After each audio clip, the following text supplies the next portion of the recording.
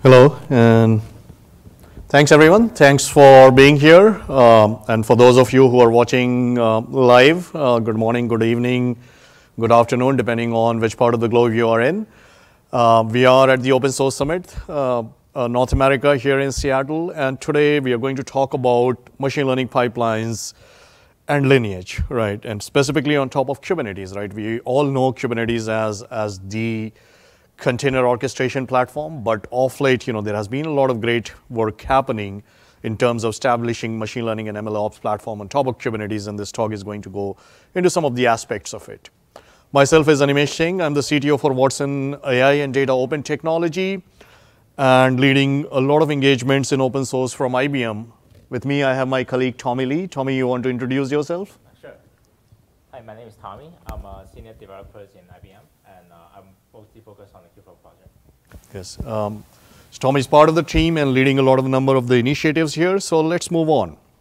Now, one of the things which we are noticing definitely is, enterprises are still struggling to scale AI beyond experimentation. I mean, a lot of times the news come that, I've developed my model. It has more than 11 months, the model is still not deployed in production. Even if it is deployed, it's hard to measure the business impact of those deployed models. In some cases, right, there is not trust. The organizations or the end users who are supposed to take action on these deployed models, they don't have trust in these deployed models. So now one of the things is the best practices for building accurate models are well understood. Like how do you go through different parts of the life cycle in terms of producing these models? What is not is essentially, how to create these production data science platforms at scale.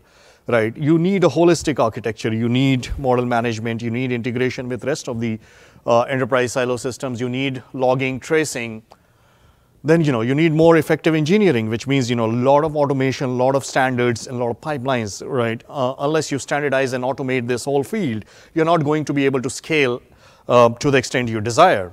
And last but not the least, you need smooth operations, right? It's one thing to deploy, it's one thing to monitor and manage the day two, which is much harder, right? So you need a lot of monitoring around models, around your maintenance strategy, etc. So I think we understand clearly that, the three pillars of AI lifecycle, right? We have data sets, you use data to build models, which then automate decisions, right? So data and models are the two pillars. And when we look at what is the third one, that essentially is the pipelines, right? You cannot do this breadth-oriented, very manual-intensive procedure unless you automate, and the way to automate is using pipelines, right? Starting from data cleansing, feature engineering, data ingestion, all the different fields you go through. And then when you come to the machine learning part of it, when you're running distributed training, you're running hyperparameter optimization, then you are running validation on top of your trained models, finally deploying them. But then, your journey is not stopping there while deploying, right? You need to be monitoring for drift, anomaly, other things, right? So all these things need to be automated. And the way to automate this end-to-end lifecycle is through pipelines. I cannot, overstate the relevance of pipelines in this whole ecosystem to actually scale and produce, AI models in production at a scale which you desire. So for that, one of the projects which became very popular in the industry, open source project is called Kubeflow Pipelines. Essentially, it's think of it as a CI/CD pipeline as a very basic level, something which can run on Kubernetes. And then, when you run on Kubernetes, each of your tasks can be encapsulated inside containers. At the basic level, that's what it is. But then you start working towards, machine learning capabilities. What are the machine learning capabilities in it? So essentially, there is a Python DSL, so that data scientists can actually program this whole pipeline end-to-end using Python directly. No need to deal with Kubernetes YAML files, Docker containers. If you just want to use Python, program pipelines, launch it, use it, right? The other part is, there is a lot of capabilities built around lineage and metadata, which I will, go into some of these details, which are very, very important in the machine learning world. So for example, in this case, like when you see this definition here, this is like a 15 lines of Python code. What it is doing is, it's doing TensorFlow data validation, doing pre-processing, then, training, running distributed training using TensorFlow under the covers. Then finally, once your model is produced after training, it's running model analysis, and then deploying your model in production. All end-to-end data and machine learning lifecycle done through these 15 lines of code. Now, obviously, somebody has before that, provided automated templates for these to be executed. But here now a data scientist can come, program these pipelines and run them repeatedly at scale. That's the power which Kubeflow pipeline brings using the Python SDK and makes it very friendly for data scientists. Now, when we decided to productize this within Watson and within IBM, one of the things which we did, so Kubeflow pipeline by default, the architecture essentially is that it uses Argo, which is a CNCF project, right, as the underlying container orchestration CI/CD engine. We replaced that whole thing and rewrote the Kubeflow pipelines to actually run on top of Tekton. Now, Tekton is another project. It's part of the CD Foundation under Linux Foundation, initially started by Google. IBM and Red Hat are prolific contributors, and we have standardized our whole cloud pipeline story around Tekton. That means Red Hat OpenShift pipelines, they are based on Tekton. IBM Cloud pipelines, they are based on Tekton. So it made all the sense for us to build our machine learning and AI strategy and the pipelines on top of Tekton. So we leveraged the Tekton substrate under the covers and rewrote Kubeflow pipelines to run on top of it. And now you get all the machine learning capabilities from Kubeflow, but running on top of Tekton. Right now, if you look at Tekton at a very basic level, essentially it exposes a bunch of Kubernetes custom resources for tasks, pipeline runs, task runs. I wouldn't go into the details of it, but it's suffice to say, think of it like task is your unit of work, and task is essentially made up of different steps, right? And each task is essentially running in its own pod. And the combination of all this makes up a pipeline, right? And that's how very modularly architected Tekton is. So now let's talk a bit about machine learning capabilities, right? What are the machine learning capabilities beyond the Python DSL? Is it just the Python DSL? No, there is a lot of metadata logging which Kubeflow pipeline provides. Now, why do you need metadata logging, right? Hey, first of all, you need to find out, right, trace back what data set my model was trained on, what hyperparameter was used, what TensorFlow version was used, because tomorrow if your model is making decisions like denying someone a loan or admitting someone to a university, you will need to have that auditability and tracing, right? And metadata logging provides you that, right? So you can trace back all the way to the data, to the hyperparameters, to the framework version. And then you can compare various, different experiments which you are running, right, to train your models. Which one is, performing better on different parameters, or which one is running faster, right? Not only this, when you are looking at the field of transfer learning, where you get actually some base models and you need to produce more customized industry-specific models, metadata logging can help you in that as well. And last but not the least, right, in terms of being able to cache. So if you're running these very, very long pipelines which are running distributed training, and you probably, at some step, 30 minutes or 2 hours down the line, there is a mistake. You don't want to go back all the way and start again. You want to be able to cache and move forward, right, in the next run. So metadata logging also provides that capability. Then there is artifact tracking, right? So as I was talking about the artifact tracking, essentially here is all the artifacts which are produced, whether it's the next version of the data set or the model which is produced. All these things are logged as different artifacts under Kubeflow pipelines, and you can go and they're all versioned, nicely, and you can look at the history. And then, combine this, all these different artifact tracking and the pipeline runs, and you get lineage tracking, which essentially allows you to go all the way, back from your produced model. If you can see the model is here, but you can trace back all the way, from the model, how was the data set transformed, what was the initial data set. So you can trace back everything all the way to the back using this lineage tracking capability. And to enable this metadata and lineage tracking, one of the things which Kubeflow pipeline on Tekton uses is essentially what is called metadata writer, which is watching all these different pods which are producing these different outputs onto these empty directory volumes, and then it's watching and copying them back to machine learning MLMD, which is an open source metadata tracking system which was launched by Google. So this is the solution, right, which helps us track all the metadata as part of the Kubeflow pipelines. Right, and once it is running, it's all seamless, right? What you see is, as the pipelines are running, you see all the logs getting produced in real time. If anything is going right or wrong, you can see all this, and then you can look at the ML metadata from this tab, and you can launch the different artifacts, and from those artifacts, then you can do the lineage tracing, where you can trace back the lineage from the model deployed from the scoring endpoint all the way back to the data on which the model was trained, right? Now, this is all open source, right? And on top of this open source, we launched our product called Watson Studio Pipelines. So if you're not aware of Watson, Watson is the IBM's machine learning and AI umbrella. All the platform products which we launch under the AI space come under the Watson branding. So Watson Studio Pipelines essentially was just launched in open beta, and it's part of this ecosystem of MLOps portfolio of offerings which we are launching under the Watson brand. And that essentially gives you a lot more capabilities on top of that open source solution, right? Obviously provides the capabilities which are there, but then gives you a drag and drop interface, right? So you can drag and drop different components and construct your pipelines if you don't want to write Python, right? For example. So this caters also towards business users. And then there are components, right, for all the different IBM products like, Data Refinery, which is our tool for data manipulation, Auto AI, which launches Auto AI experiments.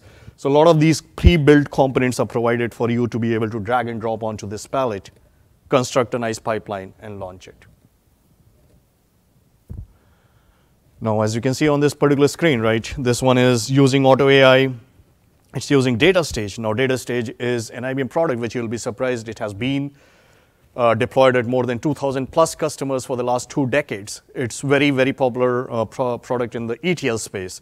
Now, with the power of Kubeflow pipelines and Watson Studio pipelines, you can just drag and drop that particular product capability onto this canvas and string it with other capabilities from Watson umbrella.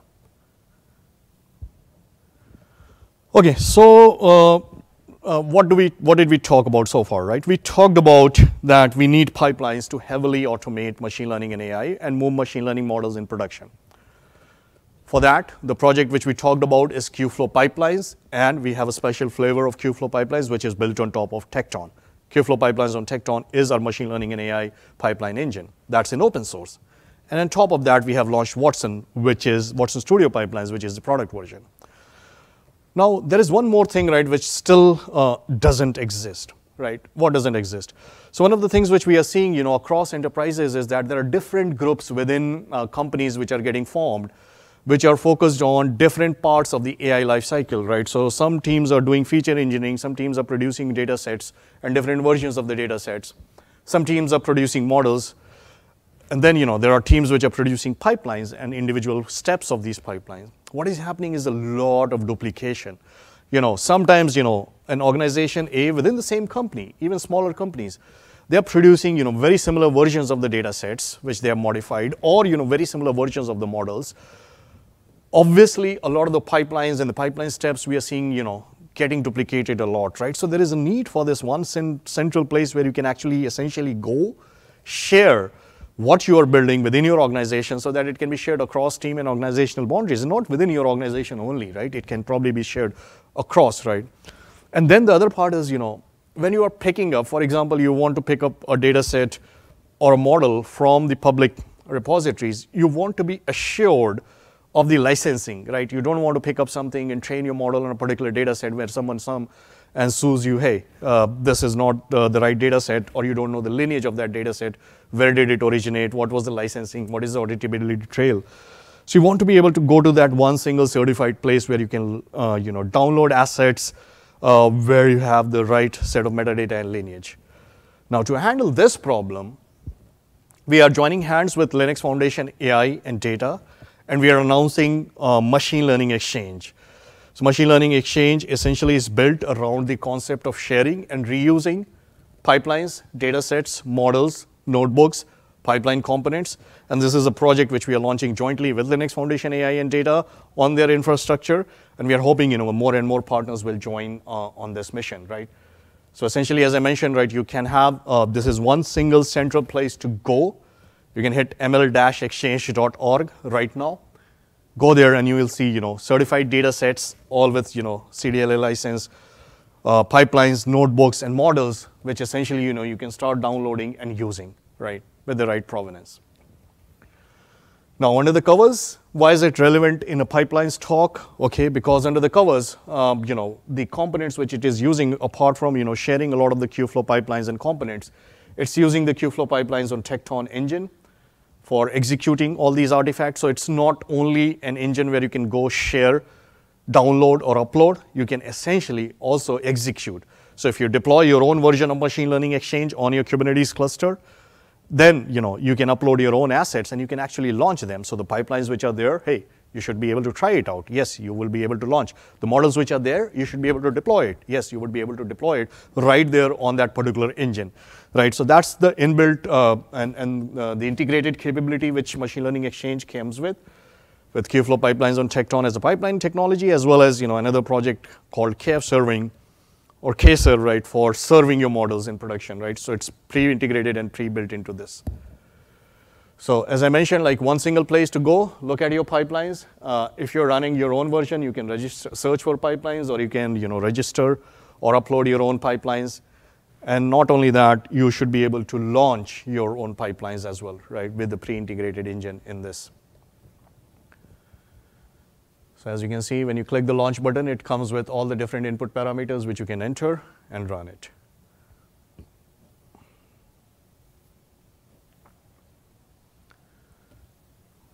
So once it launches, as you can see, it's using the underlying Kubeflow pipelines on Tekton engine. Similarly with components, right? So components themselves are the individual building blocks of the pipelines, right? This gives you one central place where you can upload and share all the components, and you can try them out before you integrate them in a pipeline, right? A component can be as simple as, hey, echo a hello world, right? But then, once it is there, nobody else in your organization should be creating echo hello world, right? I mean, that's the idea. And then you should be able to test it out as well before you start using it as part of the pipelines.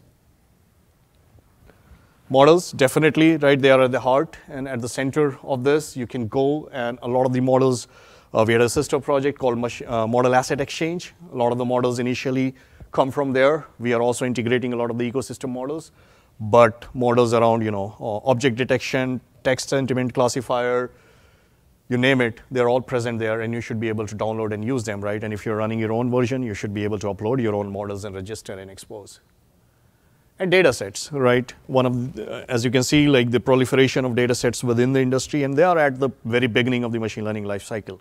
You need different data sets to be able to train and create more refined models. So you can actually go look at a data set, look at the metadata surrounding that data set, the licensing, and then you can essentially use the pre-built capability within Machine Learning Exchange to download that data set onto your Kubernetes cluster or OpenShift cluster, or you can take that data set and run it somewhere else, right?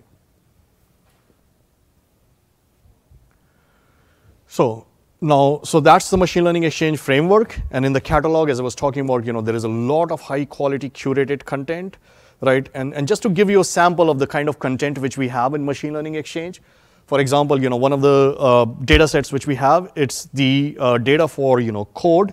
Essentially think of it's AI for codes, ImageNet equivalent, right? Which allows you to do different kinds of code analysis. It allows you to find duplicate code. It gives you suggestions how to make your code performant. So a huge data set. In fact, the largest AI for code open source data set, which is right now available, extends as part of the Machine Learning Exchange, right? And if you want to see the breadth of it, it's like 14 million code samples with around 500 million lines of code, right? That's the amount of code which is available as in the AI for code data set. And this particular data set is available as part of Machine Learning Exchange, right? And not only this data set, right? You have this data set, but you also have, subset of these data sets for a specific task. Because as we talked about, right, the data set is humongous. You also have associated notebooks, right? For example, in this case, you see a notebook here for Project Coordinate language classification, right? These notebooks essentially allow you to take that largest AI for code data set and then, create more sophisticated models, etc., run training.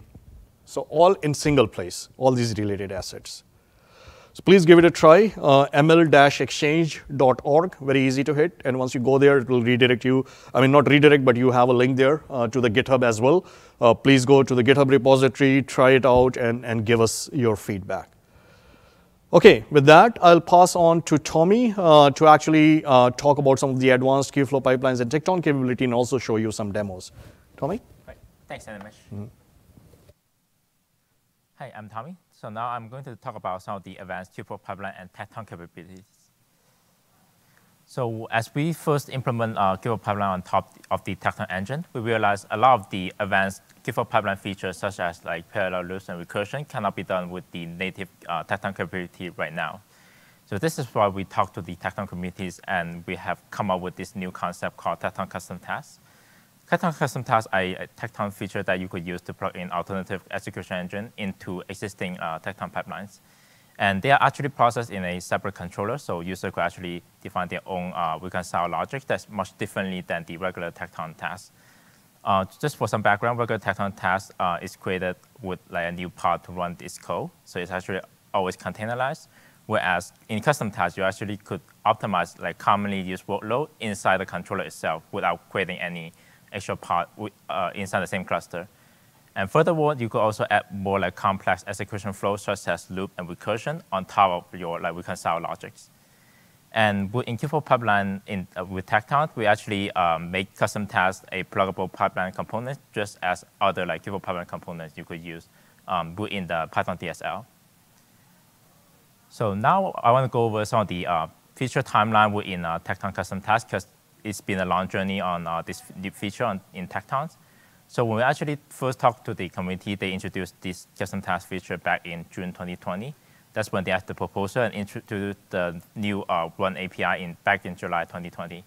However, at the time, like the Run API cannot be run inside a Tekton pipeline API. So this is why our IBM team kind of stepped in and try to contribute it and make it closer as like the regular Tekton task API.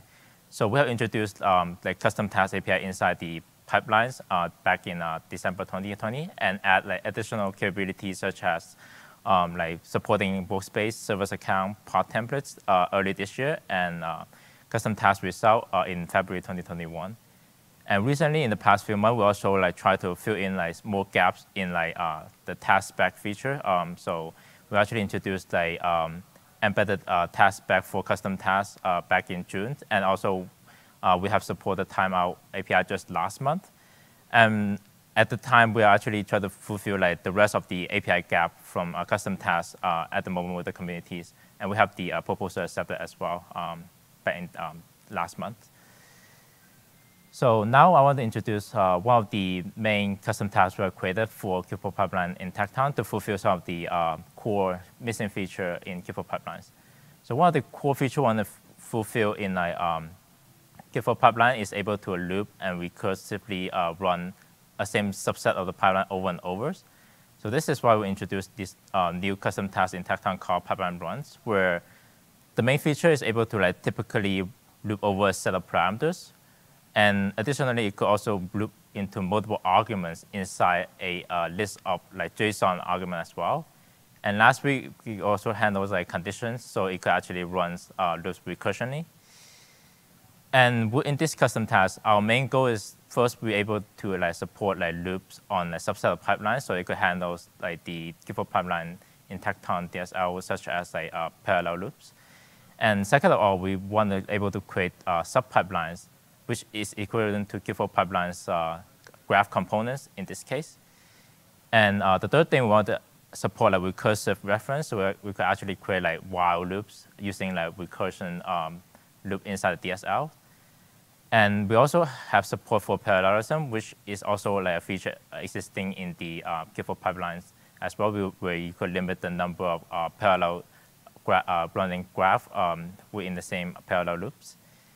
And last, we also have the capabilities to optimize like some of the retry and timeout strategies. So let's say if one of the parameter in the loop is failed, you don't have to retry every parameter in the loop over when you enable the optimized retry strategies. And furthermore, more than the looping components, we actually have introduced other Tekton custom tasks to optimize our workloads in Q4 pipeline as well.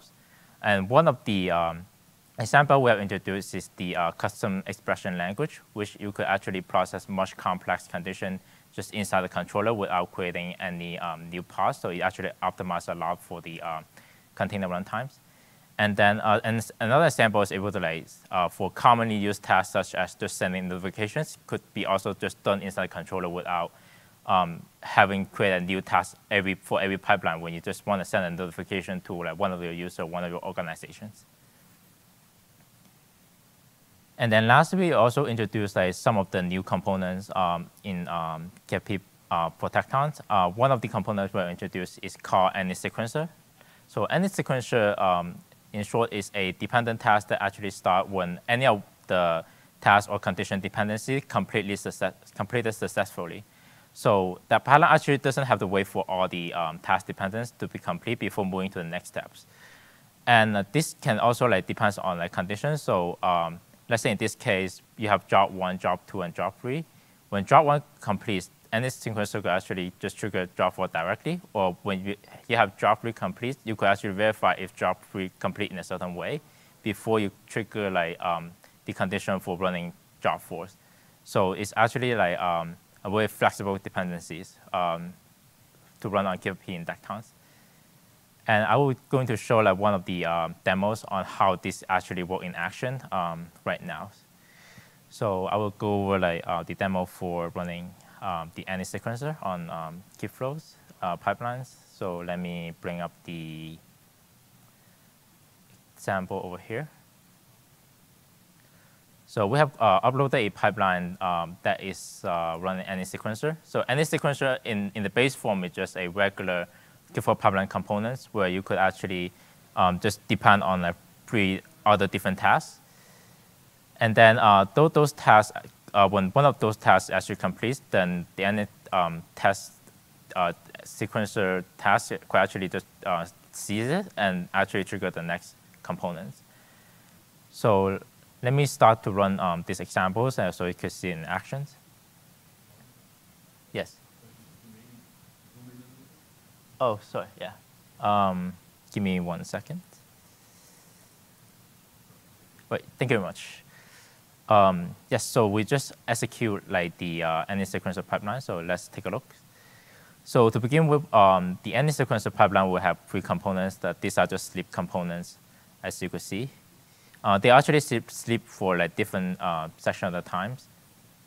So one of them actually sleep for 15 seconds, and the other one sleep for 200, and this one sleep for 300. So when this task complete, we actually run a new task called flip coin. So we flip a coin to say whether the result is head or tails. So let's take a look at the result of this. So because this actually say is tails, so the any test component actually see is not expected because the any test component expect a head condition before it actually trigger the next drops. So when you actually look in the logs for the any sequencer, you could see, okay, the flip coin component is complete. However, the condition didn't met as the expected outcome. So it actually not going to start the next components. It will just continue to wait for either the sleep component 2 or component 3 to be complete in order to proceed to the next task. I also have a previous run where it actually returns head. So let me go on this one. Oh, sorry, actually this one. So in this one, because the component actually returns head as input, so you could see it. So that's why it says the task run of flip coin succeed and continues the next task where it runs the job 4 sleep components. So in short, this is how any sequencer work in actions. Because so now we're going to talk about some of the other demo we have prepared. One of them is actually what Animesh had mentioned about. We have a managed service on IBM Cloud to run Kubeflow pipeline in Tekton. So what we have called is the Watson Studio pipelines. So for Watson Studio pipeline, you could actually create this on any IBM Cloud Watson Studio service. So when you go to Watson Studio projects, you could click on Add to Projects. So you will see a pipeline managed service. When you add this in, you actually will see one of the pipeline we have created here for the demo. This is what we call auto AI pipeline to actually pull data sets and automatically tune the hyperparameters and then find the best result of the pipelines and deploy them on Watson Studio, so you could actually use it in actions. So once you get into the Watson Studio pipelines, you will see it's a little bit different from the Kubeflow pipeline dashboard, where in Watson Studio pipeline, you actually have the ability to drag and drop different components, as you could see over here, and create new dependencies. And then you could also simply just remove them if you don't want to. And when you double click it, you can always like modify like the different input output parameters. And one of the cool features we found is like having the ability to able to add annotation and comments actually helps data science to understand what these components actually try to do, like when they see it in the UX of a dashboard. So this is what we find very helpful. And once we've like prepared the pipeline well with all the parameters, then we could actually click on run and start running these pipelines to select the data sets, and then we will select as Watson Studio space to deploy our models. So at the end, we could actually go on the Watson Studio space to run the predictions. And then we auto-fill an API key for your relevant services that you use in these pipelines. So once we click on runs, behind the scene, it will create like a pipeline for you on a Kubernetes clusters. And it will run this step-by-steps, just like the Kubeflow pipelines for open source. So because this pipeline will take like several minutes to actually like get the data set and train the models, so I will just show you what the pipeline we have previously run. So in this case, you can see all the pipeline has been complete, and you can also check the logs once the pipeline is finished. And you can also click on here with the pipeline outputs, where you can see all the output for each component and a one-page view, which is very nice. You can actually keep track of it without actually like click on each component. And once the pipeline is complete, you could still like edit like the annotation part. Whereas, okay, if this pipeline is failed, you could like let's say like modify the annotation a little bit, just let the data science know, okay, what is going wrong, and when the next data science take a look at this pipeline, they have some idea how to keep track of stuff for each component inside these pipelines. So this is like an overview of what Watson Studio pipeline looks like. And last and not least, we are going to just show you a brief view of the new open source project we introduced called Machine Learning Exchange. So in this case, this Machine Learning Exchange is actually running one of our Kubernetes clusters that could execute pipelines on this. So actually, let me enlarge it so people could see it better. And in this case, we have like several different kind of assets. So one of them is data sets. As Animesh mentioned, one of the cool data set we have is called like Project CodeNet, where you actually have 40 million code samples. And when you click on this data set, it actually shows you like all the information about this data set, what kind of license you have used. And you want to just have a more short view of like the data set metadata itself. You could see it in the YAMLs.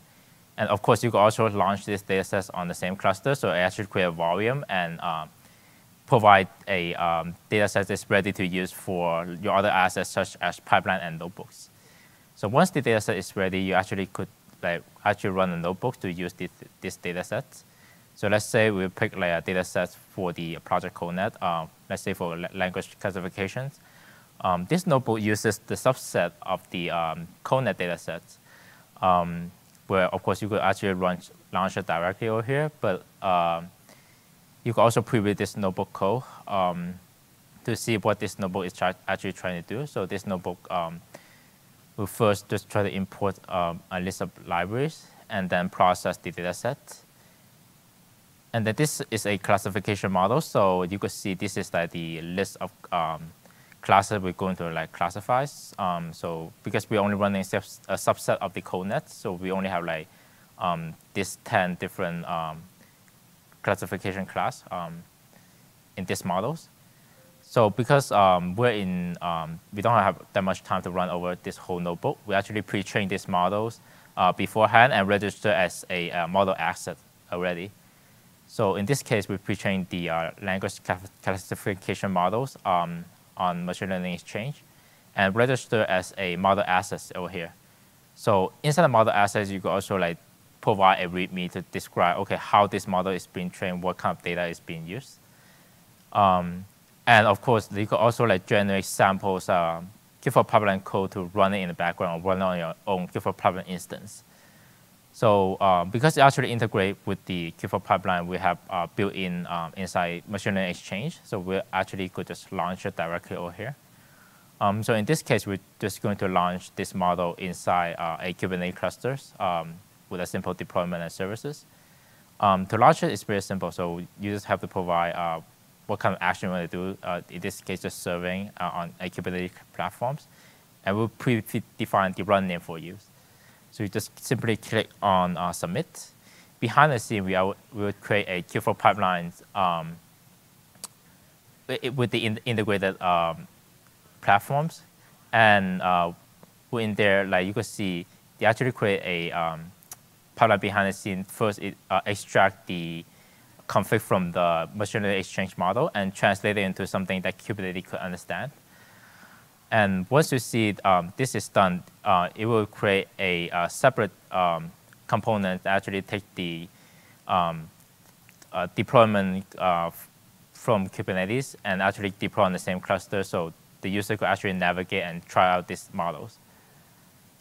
So I believe the Wi-Fi is a little bit slow, but once the model is complete, you should be able to see inside the logs, the model is being deployed, and this is like the endpoint that this model will host.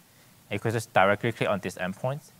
And because this model is already wrapped up with a Swagger APIs, so you could actually just directly using a simple post request with the built-in Swagger. And in this case, we will just do a simple model prediction. So when you actually try out these models, you could just upload any coding files.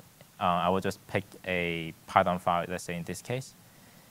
And then we just execute, then you could see, okay, this deployed models actually give me a result of, okay, this file is like written in Python with 0.73 confidence rate.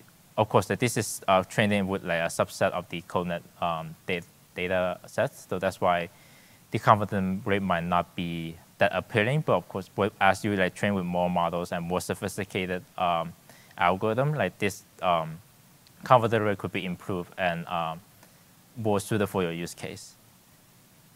And this is the end of our demos. Thank you very much. And please check out our other talks we have over the Open Source Summit as well. And one of the talk we want to highlight is tomorrow morning. We have the keynote with Todd Moore, our VPs, to talk about more in details on how advanced data AI quantum using open source. And we'll also introduce like machine learning exchange in more detail over there. Thank you very much for watching. Is there any question online or in person?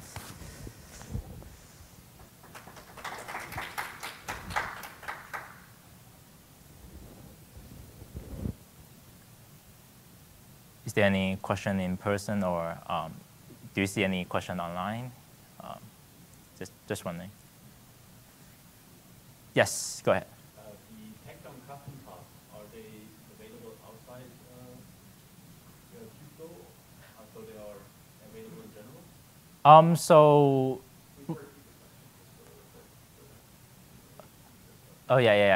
for the Tekton custom task, the question is about like, is the custom task is outside of Kubeflow, right? So right now, there's two Tekton custom tasks we actually bring in as public Kubeflow pipeline in Tekton. One is the pipeline root is actually integrated as part of it. Another one is the common expression language that's also integrated as part of the Kubeflow library we have. However, like for other custom tasks, we actually make it pluggable, so you actually could go to the Tekton communities. If you build any new custom task, you could just plug in, just like how you build like other Kubeflow pipeline components. You just find that custom task, just map the parameter into like what Kubeflow pipeline component YAML could understand, and you could just run it on top of Kubeflow pipeline with Tekton. That's how it's actually working right now. Right, thank you very much.